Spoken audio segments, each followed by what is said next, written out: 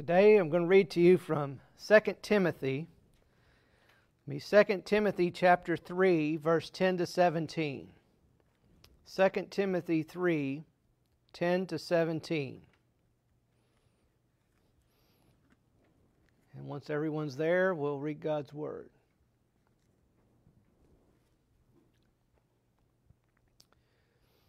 All right, God's Word says, "You, however, know all about my teaching, my way of life, my purpose, faith, patience, love, endurance, persecutions, sufferings. What kinds of things happened to me in Antioch, Iconium, and Lystra, the persecutions I endured. Yet the Lord rescued me from all of them. In fact, everyone who wants to live a godly life in Christ Jesus will be persecuted, while evil men and impostors will go from bad to worse, deceiving and being deceived. But as for you, continue in what you have learned and have become convinced of, because you know those from whom you learned it, and how from infancy you have known the Holy Scriptures, which are able to make you wise for salvation through faith in Christ Jesus. All Scripture is God-breathed and is useful for teaching, rebuking, correcting, and training in righteousness, so that the man of God may be thoroughly equipped for every good work."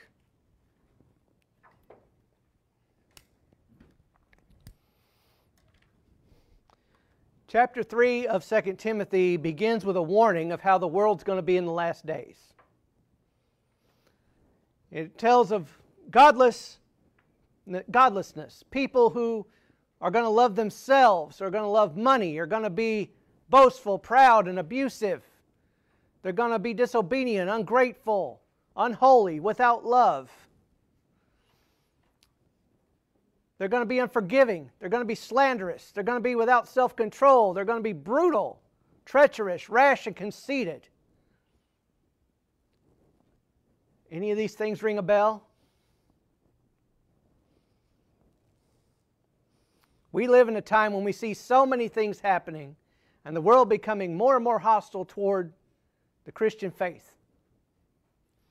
And many may find it tempting to break away from the faith and follow the world's lead, to avoid any stress, to avoid any hardship, to keep away from ridicule, to keep away from persecution. Sadly, a lot of people are going to choose the path of the world because it's the easy road to take. Paul, after he talked about these end times and how the people are going to be, he then focuses chapter 3 back to Timothy. And he writes to Timothy beginning in verse 10 stating, now all of this stuff may happen, but he says, "But you know all about my teaching and my way of life." That was from verse 10 to 11, tells us about that. It says, "You know all about my teaching, my way of life, my purpose, faith, patience, love, endurance, persecution, suffering, what kind of things happened to me in Antioch, Iconium, and Lystra." Okay, now if you want to hear more about his persecution in detail, Acts chapter 13 verse 50 gives us a clue as to what happened in Antioch. And that is 13 verse 50 of Acts. It says, "But the Jews incited the God-fearing women of high standing and the leading men of the city. They stirred up persecution against Paul and Barnabas and expelled them from their region." So the people who didn't like what he was saying went and stirred up the crowd and turned the crowd against them and had them kicked out of the region. And in 2 Corinthians 11, 25 to 27, that's another verse if you want to read some more about his persecution he had to endure. Now in verse 12 we come to these words. And these are words we need to listen to. Because it's not words we want to hear, but these are words that Paul's speaking the truth. What does he say in verse 12? He says, in fact, everyone who wants to live a godly life will be persecuted. Everyone who wants to live a godly life in Christ Jesus will be persecuted. He doesn't say they may be. He doesn't say it's possible. He says they will be persecuted.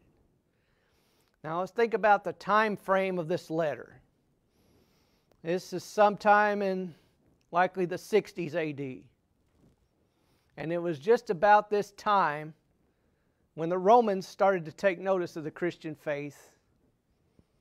And they started to treat the Christians not so well. And so Paul was being persecuted by the Jews themselves because they did not accept the message of Christ. And now the Roman Empire was going to take notice of that.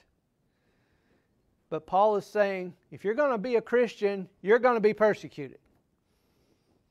Now, let's think about us doing evangelism in our time. If you want to go to someone and share the gospel with them and say, oh, by the way, if you accept this, you're going to be persecuted. That's not a very good selling point, is it? Think about Paul in that time. The locals are seeing how the Christians are being treated. And Paul's preaching the gospel and saying, yep, you want to follow Christ, you're going to be persecuted. You're going to have to endure all these hard things. Don't you want to do that too?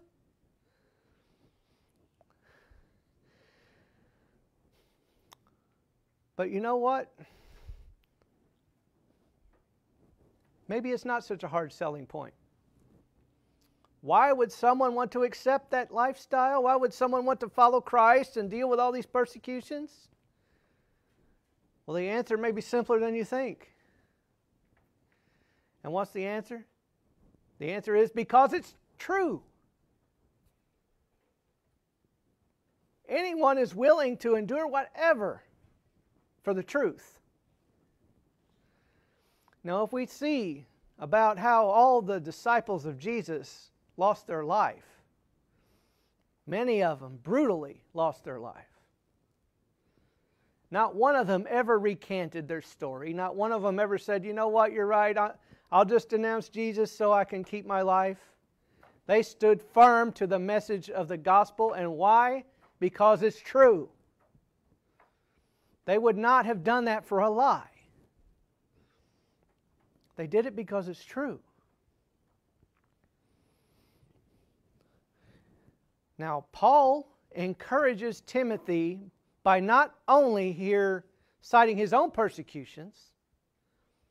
Now, he could have just said, well, I've done through this, and this. Paul, or Timothy, you can do it.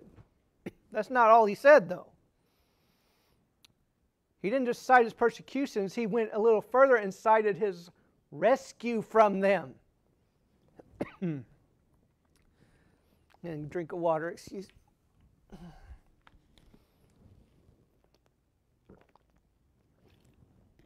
His rescue from them.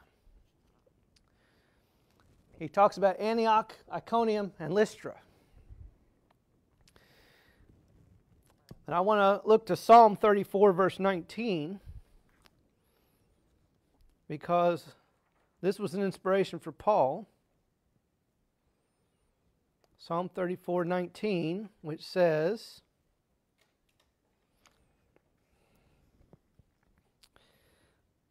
a righteous man may have many troubles, but the Lord delivers him from them all. A righteous man may have many troubles, but the Lord delivers him from them all. Paul wanted Timothy to understand, no matter what this world's going to put you through, no matter what hardship you're going to face, God will see you through. So don't lose heart. Don't get cold feet. Be bold for the truth of the gospel, because the Lord will get you through whatever hardship is coming your way. He wants Timothy to understand that there's absolutely nothing so bad that the Lord cannot rescue him from it. He wants Timothy to be faithful. So the question one must ask then is this. We're talking about being faithful to the message. So, how can one stay true to the faith? How can one stay true to the faith? Well, first of all, we have to be clear on this point. Spiritual faithfulness in the past is going to be no guarantee that that person is going to be faithful in the future. You know, let's think about it. If things are going good, it's easy to stay here. But when things start getting all messed up and getting difficult, sometimes we don't want to stay here anymore. We want to move over here.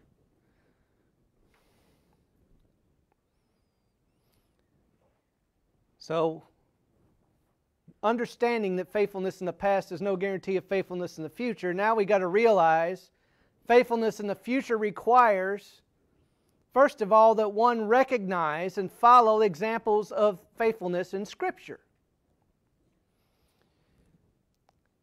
To be spiritually faithful, we must learn to recognize God's examples for us to follow. Okay, so how do we recognize the godly examples? Well, the first thing we need to look for, a godly example is someone who is known for their teaching. Paul would be a godly example. Paul taught God's Word. Jesus is obviously a godly example. Those are ones we need to look to see how we should follow, how we should be faithful. Next, a godly example is known for their character. Now, we're not talking about a Pixar image. We're not talking about Looney Tunes characters. We're talking about how the person is, how they are in their lives, their character, what about their conduct, their purpose in doing things, the faith that they exhibit in how they live their lives, the patience that they have toward others, the love they exhibit toward others, and the way that they persevere through trials. That is the character of a godly example. Next, a godly example is known for having a godly demeanor. And not just a godly demeanor under trials. That one is probably the most difficult for a godly example to do, because even the best of us, when we're under pressure, when we're under trials, a lot of times we get stressed, and when we get stressed, we start being not so nice. It shows. We start to act differently because of all the stress and all the hardship that we're going through. It affects us. But a godly example will show us that godly demeanor even through the trials. They're going to still show love. They're going to still show mercy and compassion. They're going to still have that faith. They're going to persevere. They're going to be patient. It's very difficult when the flesh tries to lead us in the opposite direction. But to have a godly demeanor is to exhibit these things even under the harshest of circumstances. Think about Paul and Silas when they were in prison. They could have been all panicked and all upset and all stressed, but what did they do? They sang psalms and spiritual songs in the prison, praising God in their bondage. That's a spiritual demeanor. That's a godly demeanor. Now, being spiritually faithful, as we're talking about, also means learn how to follow godly examples. It's one thing to be able to recognize these godly examples that we've just talked about. It's an absolutely, completely different thing to follow them. So how do we follow godly examples? First of all, we follow closely. We understand and we embrace godly living. Many of us enjoy worldly pleasures. And worldly pleasures, while not sinful on their own sometimes, they can lead to sinful behavior, sinful obsessions. They can lead to wanting to be somewhere else rather than be in worship. Embracing godly living means to follow God's Word and to live according to God's Word. To be spiritually faithful, following godly example means also to develop strong Christian convictions. We can't be godly if we follow what the world says is right versus what God's Word says is right. Godly convictions means to stand for everything that's in God's Word. Now, there are individuals out there who will say they're godly, but what do? They go through here and they, well, this doesn't apply, this doesn't apply. They cherry pick the Scripture so that they follow what they like and they ignore what they don't like. That's not a godly example. Anyone can look through Scripture and find what they like, say, oh, I'm okay with that, but not this. So to follow godly example is to develop strong Christian convictions and to not compromise those convictions to try to be more accommodating to those who don't follow the same convictions. Next is to continue in convictions even when under fire. This is difficult because a lot of us can stand for our faith when everything's going well.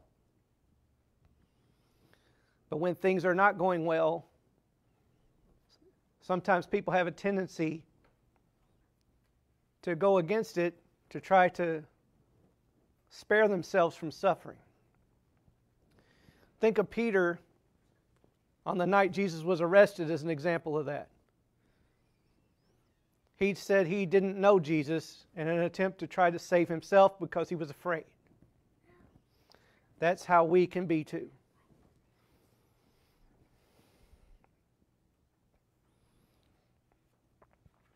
Now remember what Paul said in verse 12. Everyone who wants to live a godly life and be a true believer and disciple of Christ, they will be persecuted.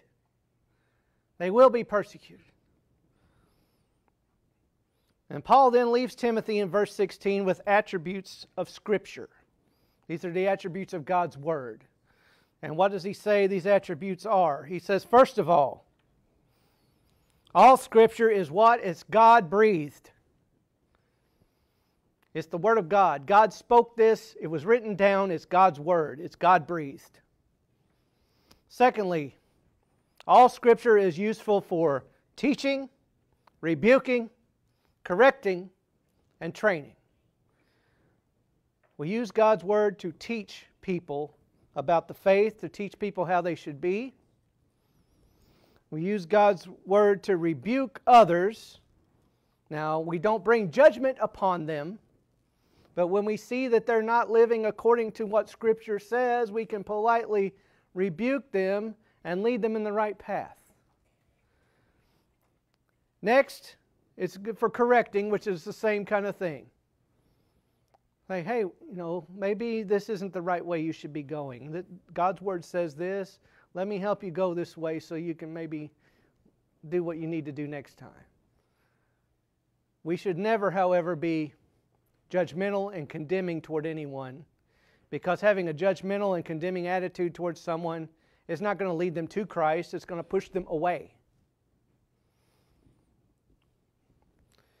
And next, for training. We use God's Word to train people in the faith. That's discipleship. That's what it means to do discipleship. When someone comes to know Jesus Christ as Lord and Savior, then the leaders in the church, it's their job to take that person and disciple them in the faith. To instruct them and teach them according to God's Word and how they should be, how they should act, what they should do. So what are these attributes of Scripture to do in our lives? Paul says it. They will thoroughly equip us for every good work. We can't go out and do evangelism. We can't go out and try to live God's Word if we don't have these attributes of Scripture in our lives. If we don't believe these things. If we're not instructed in the Word, we're not going to be prepared for a gospel conversation with somebody.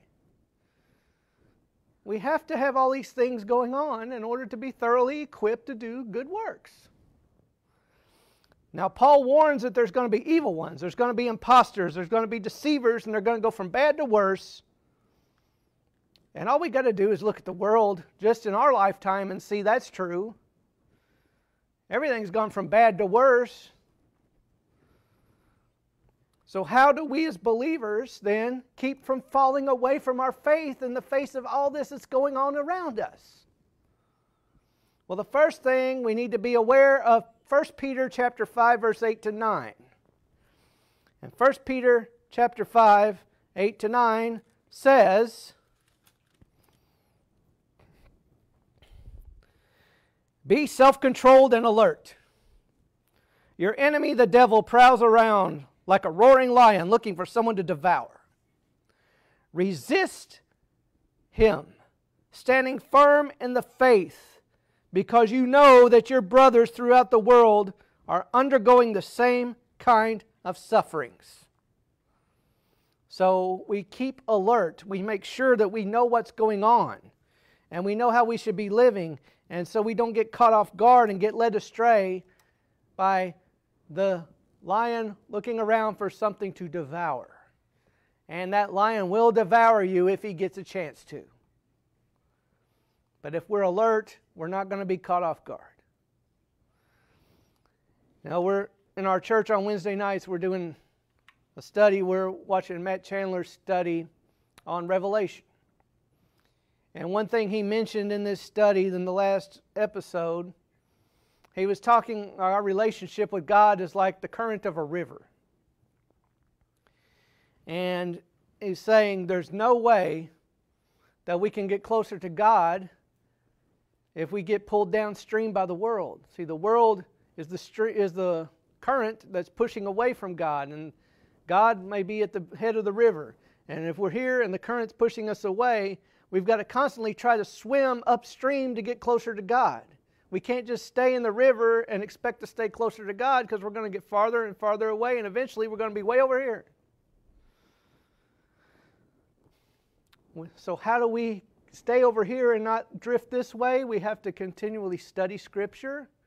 We have to pray. We have to fight against that current to get closer to God. We have to follow these godly examples, to have these convictions within our lives. Now today, in our world, we're witnessing major persecution of believers. Maybe not so much in this country, but immediate context, Afghanistan. The Taliban has sent messages, text messages and letters to Christians saying, "We know where you are and we're coming after you." And when ISIS was big, remember the Coptic Christians in Egypt. They kidnapped them out of the church, took them out, cut their heads off for being Christian.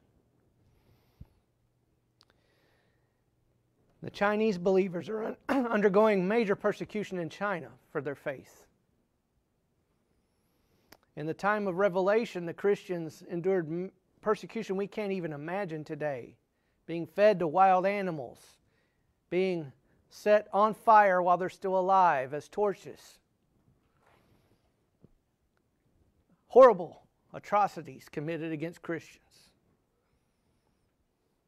So how are we then with our faith? If we see these other people willing to suffer and die for their faith, how are we with our faith? How are we with our convictions? Now, it's relatively easy in our society to live our faith because, relatively speaking, we don't endure a lot of persecution for our faith, at least not yet.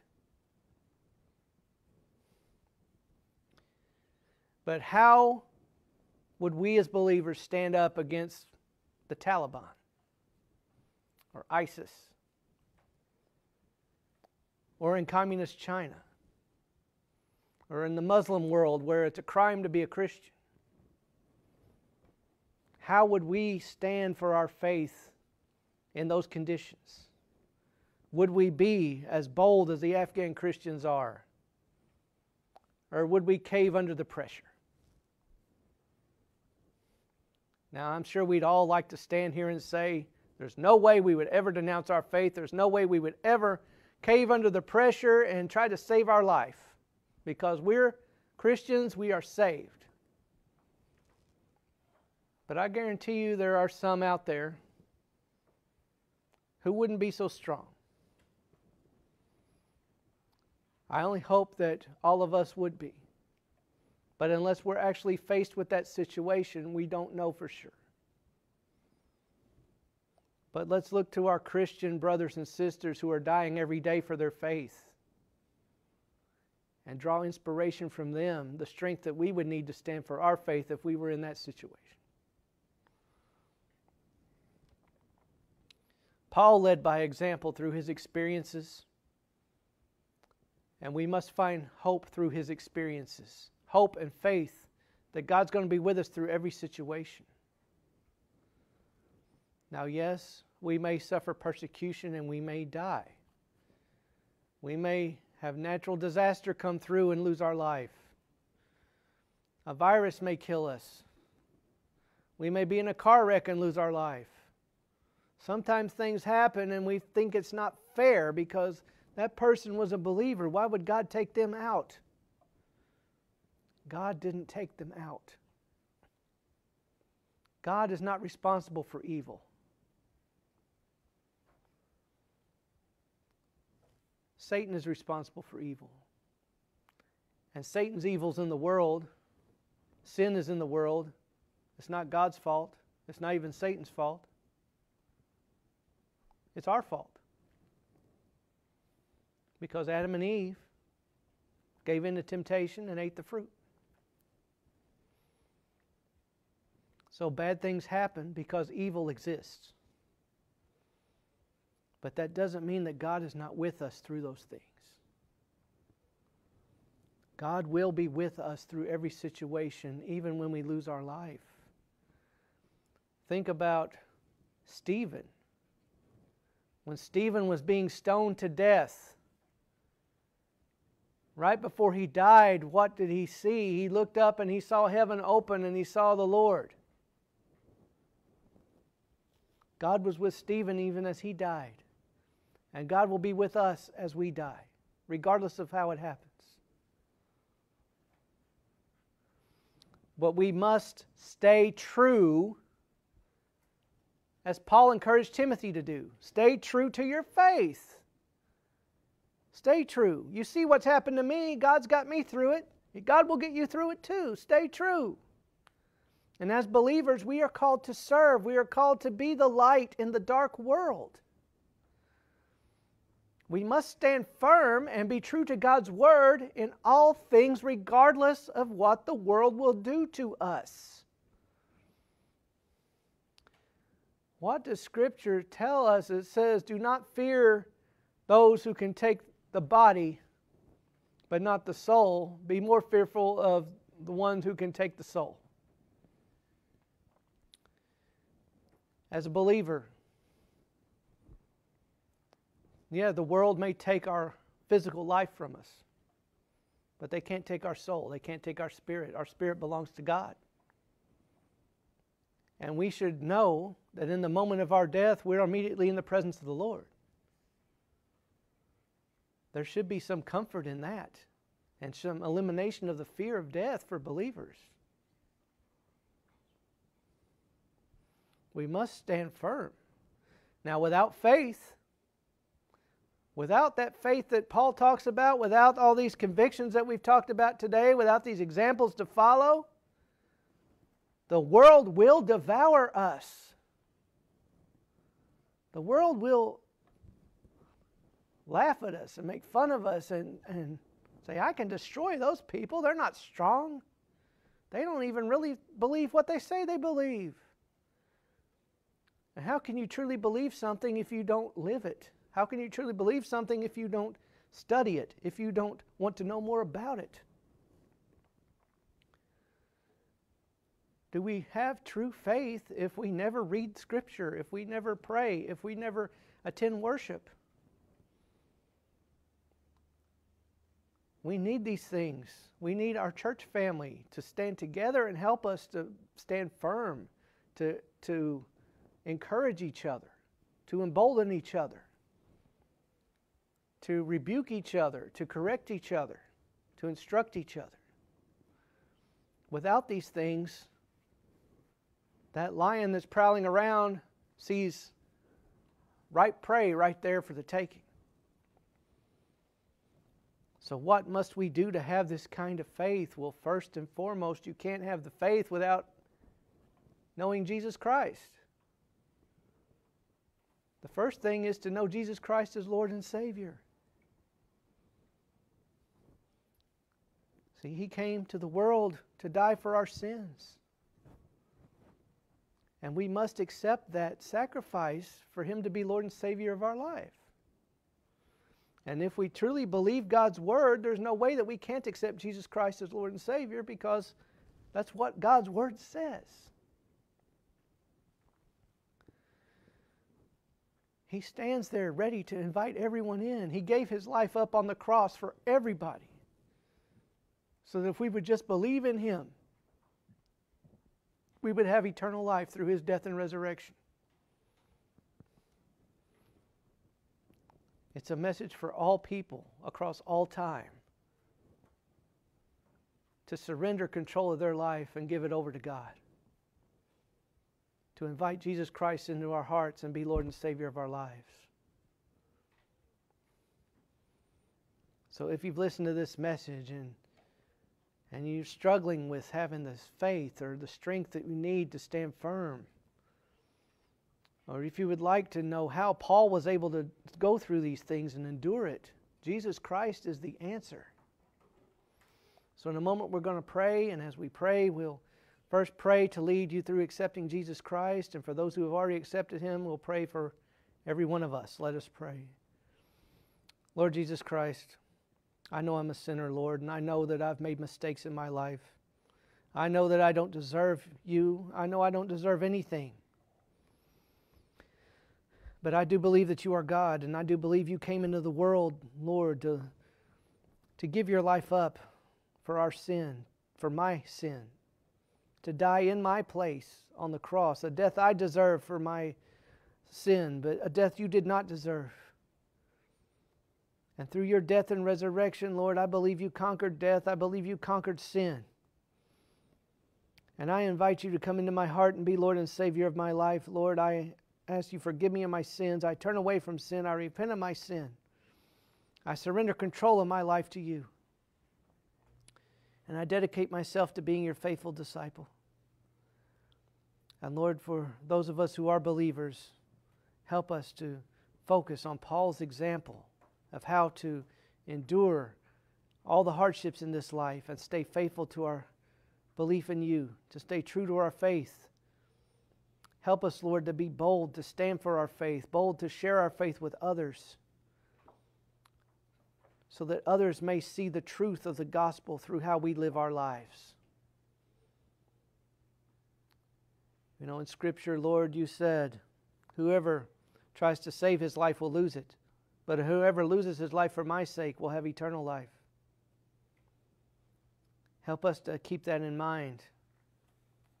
Should we ever be in a situation where our life is threatened for our faith, to know that they may take our body, but we will be forever in Your presence.